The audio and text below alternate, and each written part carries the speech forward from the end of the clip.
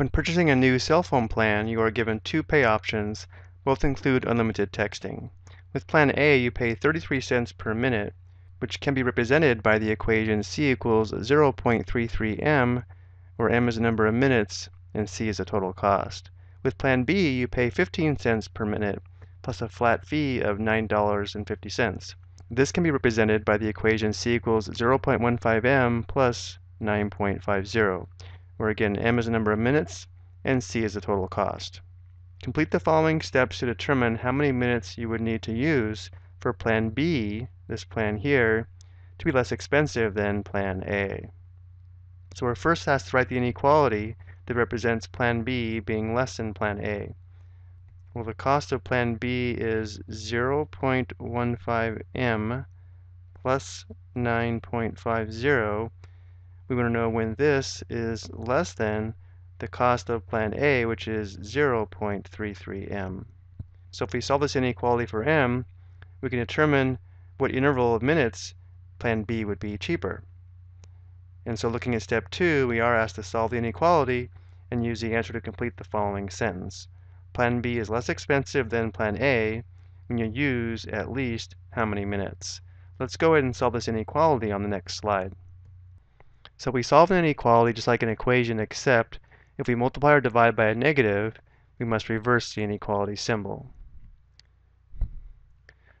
Notice we have m terms on both sides of the inequality. To solve for m, we need the m terms on one side, but because on the left side we also have this constant, let's go ahead and subtract 0.15 m on both sides of the equation. Notice now on the left side this is 0, so we have 9.50 is less than 0.33 m minus 0.15 m is equal to 0.18 m, which means 0.18 times m. So to undo this multiplication and solve for m, we divide both sides by 0.18. Notice here we're dividing by a positive, so we do not reverse the inequality symbol. Looking at the right side, notice how this quotient would be 1, so we have 1 times m or just m. So we have m is greater than this quotient here, which we'll evaluate on the calculator. So we have 9.5 divided by 0.18. If we round to one decimal place, this would be approximately 52.8. So let's go ahead and use the rounded approximation of 52.8.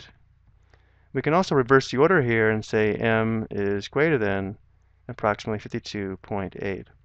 Notice how the inequality symbol is still pointing toward 52.8 and open toward m. Let's take this back to the previous slide and answer our question. We just solved this inequality and determined that m is greater than approximately 52.8. Remember, m represents a number of minutes, and so when we solve this inequality, this is a number of minutes that would have to be used in order for Plan B to be less expensive. But of course, we cannot use a fraction of a minute. Minutes are always rounded up, and therefore we'll say that Plan B is less expensive than Plan A when you use at least 53 minutes. I hope you found this helpful.